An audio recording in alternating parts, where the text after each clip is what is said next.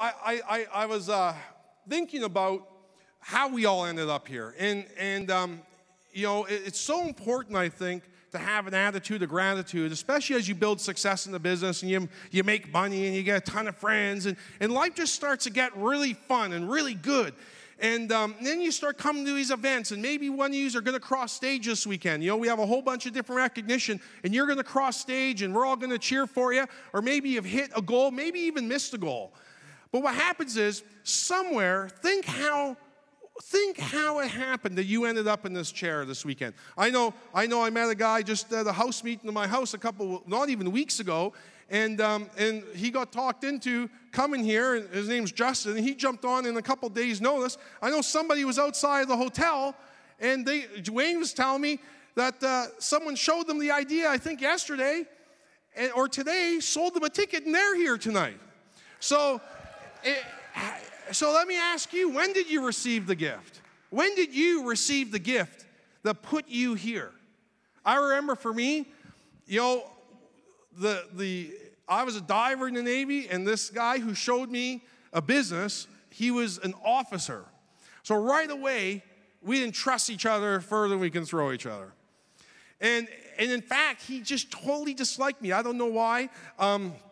But he had this total dislike, and I kind of disliked him, so it was mutual. But I said, I don't care, because I can get rich.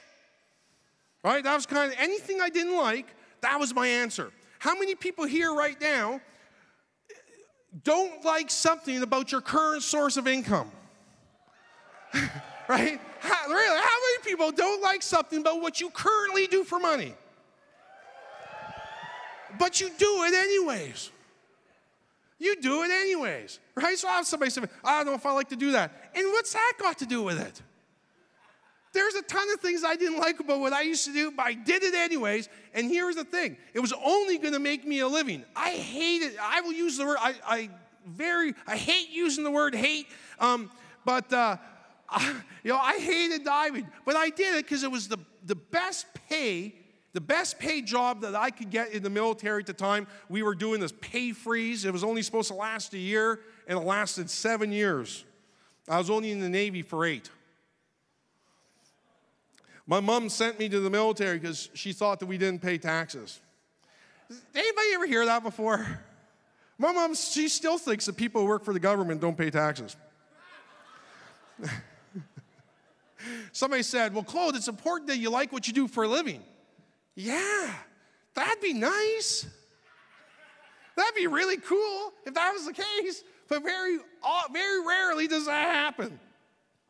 If you don't like being in business, do it anyways for a couple of years, get the results, and then retire. Right? It's way better than doing something you don't like for 45 years and never retiring.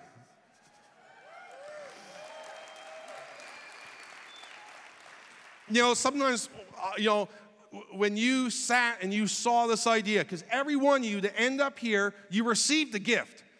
We all have done something different with this gift so far. We're all at a different point along the way, making different money from it, maybe having different tax write-offs from it. We've gotten different things from it. I remember we do a non-denominational church service on Sunday morning. The only reason I went to my first church service is because they said, the millionaire guy that you saw on stage Friday night, he's going to be speaking on Sunday.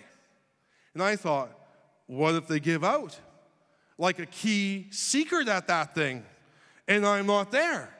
And so that's what made me go to my very first Sunday, and haven't missed one since. So I know that we're all at this stage right now have gotten something different from this gift that's put us in these seats.